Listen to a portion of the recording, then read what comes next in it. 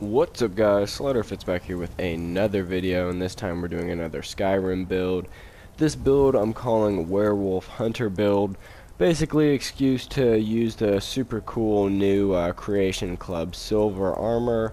Looks like something out of Elden Ring or something, and I think it might be the only helmet in the game that has a hood over it, which is kind of an interesting and cool look. So yeah, let's go ahead and get into it. So for weapons, my first thought was to use the silver greatsword. I thought it made the most sense going with the silver armor, and it's kind of the same kind of tone and look. So yeah, I was going to do that, and then I figured out while making this build that you can't upgrade silver swords. I never knew that was a thing, but it's like one of the only weapons in Skyrim that you can't upgrade, which is super weird and random. Like, why? I mean, you can obviously this armor is newer, but I mean, you can upgrade this fine. So yeah, it's a little strange to me, but whatever. So I chose to use Umbra instead. Umbra is a sword from, I think, Morrowind originally. I could be wrong, but I think it's a Morrowind quest. You meet someone and they tell you, it's been a really long time since I've done it, but you meet someone and they tell you something about, you gotta go kill this like Nord or something that has Umbra. Comment down below if you remember how the quest actually goes. I'm kind of forgetting. But yeah, you basically get this sword, and it might have been in Oblivion too. I'm not sure. But yeah, so they brought it back with the Anniversary Edition. And so when fully upgraded and with some enchantments boosting it, it has a damage of 278, which is really fucking good. And it looked pretty cool. It's kind of a pretty I don't know what you want to call it. I mean, just you can tell it's from kind of an earlier Elder Scrolls game, and I like that in the look of it. And it comes with a pretty good enchantment. It captures souls, and with a 20-second timer, which is a really long, that might be the longest I've seen, and seems a little unnecessarily long. I don't know. I've never really gotten the whole, like, dies within a certain amount of seconds. Like, well, I'm the one killing them, so, like, they're always gonna die. I don't really get that, but, within 20 seconds, that's pretty good. Absorbs 25 points of health and 25 points of stamina, so this is a pretty cold sword right here, and yeah, I think it's pretty dope looking. And then for apparel, I obviously have the silver armor. So the complete set, when fully upgraded and boosted by an enchantment, has an armor rating of 675, which is pretty good. The armor itself has a rating of 294, just a little bit shy of 300. I enchanted this so alteration spells cost 28% less to cast and health regenerates 35% faster. I did alteration because for this guy I chose to include some ebony flesh and fast healing just to boost him a little bit more. And then the silver boots, I don't even really get, they're not silver, they're clearly like leather, they just go with the outfit, but you still upgrade them with a silver ingot. So, the silver boots, armor rating of 119, which is pretty fucking good. Stamina regenerates 35% faster, two-handed attacks do 45% more damage. Silver gauntlets. I think the silver gauntlets are pretty dope looking. I like the little kind of knuckle pieces. I enchanted these so two-handed attacks do 45% more damage and increases my magicka by 78 points. Silver helmet has an armor rating of 144. I enchanted it so magicka regenerates 70% faster and alteration spells cost 28% less to cast. Silver necklace, I enchanted so restoration spells cost 28% less to cast, two-handed attacks do 45% more damage. And silver ring increases my heavy armor skill by 28 points, basically just boosting the rating of my armor. And then health regenerates 35% faster. For heavy armor, I maxed out Juggernaut, so my armor ratings increased by 100%.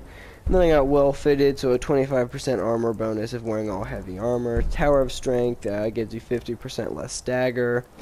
Matching set, additional 25% armor bonus if wearing a matching set. You are wearing a matching set with this build. And Reflect Blows, 10% chance to reflect melee damage back on an enemy. And for two-handed, you're basically going to just go ahead and max it out and do the great sword skill tree, I guess you'd call it, or skill points. I mean, you could do these other ones if you wanted to change the weapons, obviously, but if you're doing this build exactly, you just need to do the great sword perks. I'm not going to go over the whole tree. I've done it a million times, and you guys already know it. And so the only other skill trees you need is Restoration and Alteration. I went ahead and got Novice and Apprentice so I can do fast healing, and Regeneration so it cures 50% more, and Respite so it also restores stamina. And they also did dual casting in case I'm ever, in a bad spot. And Recovery too, so my magic regenerates 50% faster. And I have some extra perks, so I might as well get Avoid Death right now. Once a day heals 250 points automatically if you fall below 10% health. And then for Alteration, I did Novice all the way through Expert, so you can get Ebony Flesh. And then Atronach, so you absorb 30% of spells that hit you.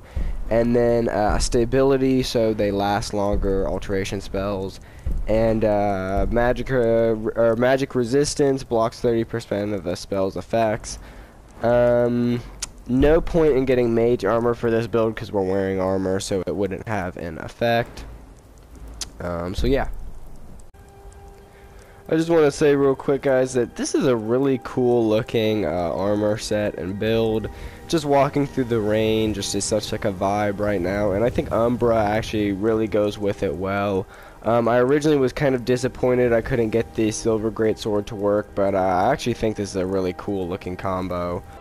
What's up, guys? We're here at Karthspire Camp to take out some Forsworn real quick. I'm just going the long way so I can take out this fucking Frost Lady that always just rains hell frost from above my entire time taking this camp every time.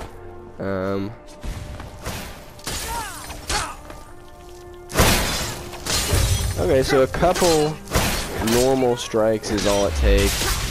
See about a power attack. Yep. Don't have really any soul gems on me, so I'm not going to be collecting much of anything. Oh, Jesus Christ. Yeah, so it seems like power attacks are just about an insta-kill on most people, and normal attacks, Jesus, are also very deadly. Oh, I forgot to do my little Ebony Flesh and fast healing. Alright, now I have even more armor. I think it's increased by 100 with Ebony Flesh, which is pretty fucking good. They're giving me bad animations. Come on, alright, yep. I will say Umbra runs out really quick. Like its enchantment bar goes down like really fast after like a couple hits. I would say a lot of the Creation Club stuff actually goes down like especially slow, but this is really fast. Back off. You're as good as dead. Yeah, see, it's already done just after one kind of banded attack. So yeah, they're actually doing, these people are doing some decent damage on me. So, good armor, but not, best in the world, not like really groundbreaking. But these are also high level opponents. But I mean, it's Forsworn, I guess, let's be honest. They're not really that good. Next, I'm probably going to take this against some giants or something. Boom! Yeah, let's go do that. Let's go mess with some giants, and then I'll probably call it a day. Alright, we're here at Talking Stone Camp to kill some giants. Test this thing out on some larger opponents, and then I'll go ahead and call it a day. Let's go ahead and recharge it real quick, and attack. So a power attack does like half damage on the giant, which is pretty fucking good. Let's see about some other stuff. Is there only one giant here? Kind of surprised. Well, I mean, I came all the way out here. I thought there would be a couple giants and some mammoths, but it seems like there's only one single giant. Let's go to another camp so I can get a better fight. Oh, here's some mammoths. Okay. So let's kill these mammoths and this giant down here. And then we'll call it good on this build.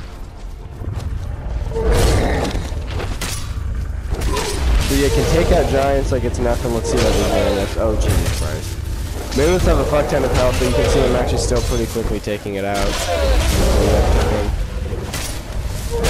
Who the fuck are these guys?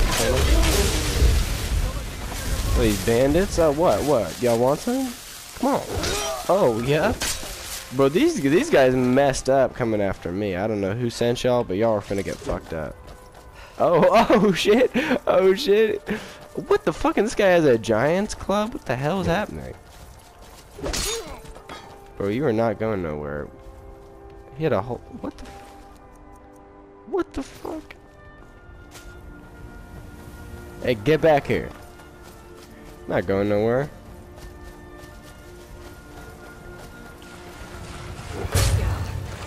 Bro, why are they running, bro? What is happening?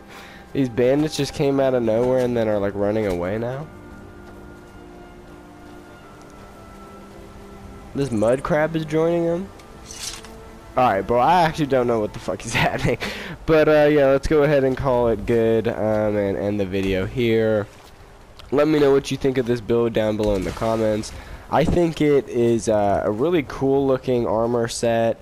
I don't know if y'all will catch the reference, but is it just me, or does the armor kind of look like Anakin's armor? At least from behind, look like Anakin's armor from Clone Wars, with like the blue, and I don't know, something about it kind of reminds me of that. But yeah, so let me know what you think of the build down below in the comments. Comment below if you want to see any sort of specific builds or videos in the future, and I'll see you guys in the next one. Alright, peace.